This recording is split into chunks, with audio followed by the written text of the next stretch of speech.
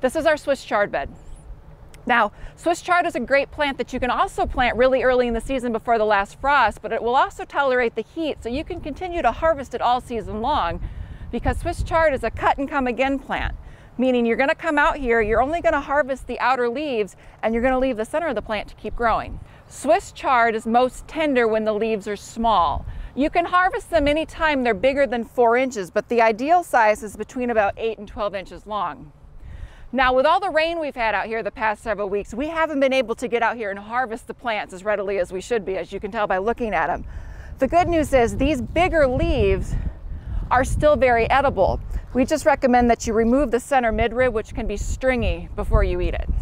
So this is what we're going to do. We're going to take a pair of garden scissors.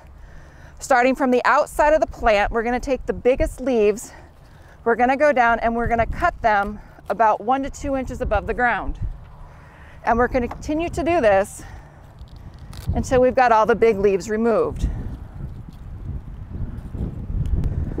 Okay, so now we've removed all the large leaves on the outer edge of the plant for this, but we're going to leave the center to keep growing. And we'll be able to come back in a week, 2 weeks, and harvest again.